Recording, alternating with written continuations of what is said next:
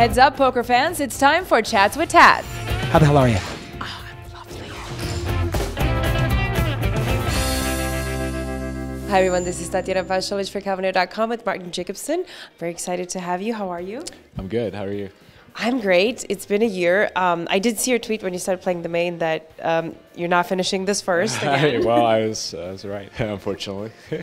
Okay, so going back a year, how's your life changed from the second you made November 9 and then eventually won? It hasn't really changed that much at all. Yeah, I didn't really know what to expect after I won, like how it would affect my life. But apart from like a few more like media attention, stuff like that, it hasn't really changed much. You know, I still play the same tournaments I was playing before, and yeah, I still play poker. So. After you made November 9, you get kind of a few months to prepare. Did you do anything to prepare poker-wise and mentally for the November 9? Yeah, I did a lot of preparation actually. Probably more than anyone.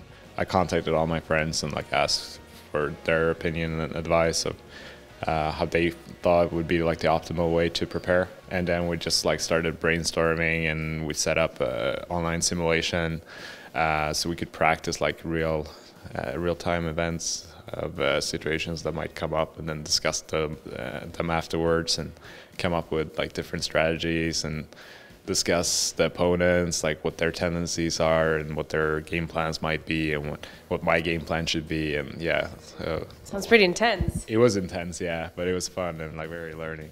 When you started playing and you guys were playing for hours, are you happy with everything that you've done? Is there anything you would have changed? It's hard to say since I won. Yeah, I wouldn't want to change anything now. But yeah, I was pretty happy. Like once, it's hard to say. Like you never feel 100% ready, but I feel like I was pretty close to my top level. Like what I could have pictured myself like achieving like at that point. So I felt like really ready once the day came. What would your advice be for the people that are going to make November 9? Well, start just like I did, like take a week or two off and just relax and enjoy the moment, but then like start planning straight away and start preparing. There's a certain date that you have to be ready, and if you're not, then yeah.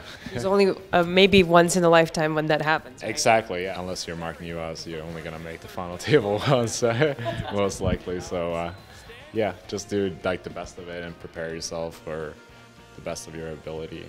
Awesome. Thank you very much. And hopefully, unfortunately not this year, but maybe next year you pull a new house. I pull a new house, yeah. That'd be great. All right. Thank you, Martin. Thank you. And thank you for watching. This is Tatiana Pashalich for CalvinAyre.com.